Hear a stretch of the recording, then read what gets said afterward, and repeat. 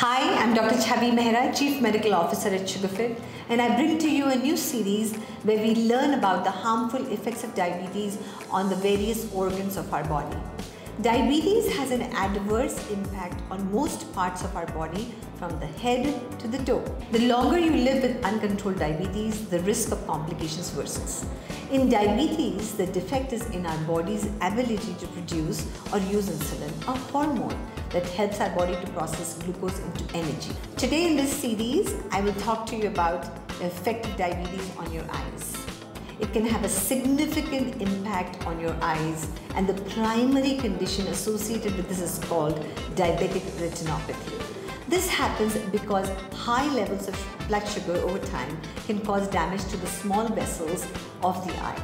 This can lead to leakage of blood and other fluids, causing swelling and damage to the light sensitive tissue at the back of the eye called the retina. In advanced stages, the body responds to the damaged blood vessels by forming new abnormal vessels. These new vessels are fragile and can bleed into the vitreous, the gel-like substance in the center of your eye. The condition can progress over time with symptoms like blurriness, dark spots, or even complete vision impairment, with sometimes even loss of vision if left untreated. Individuals with diabetes should do a comprehensive eye exam at least once a year.